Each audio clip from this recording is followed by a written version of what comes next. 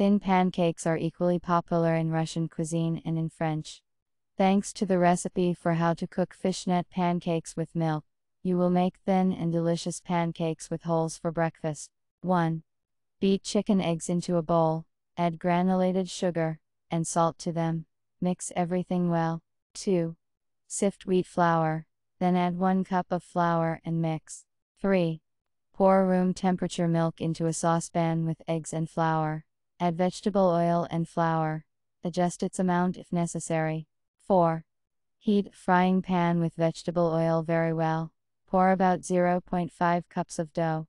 As soon as you notice that the edges have gripped and the crust has turned golden, turn the pancake over. 5.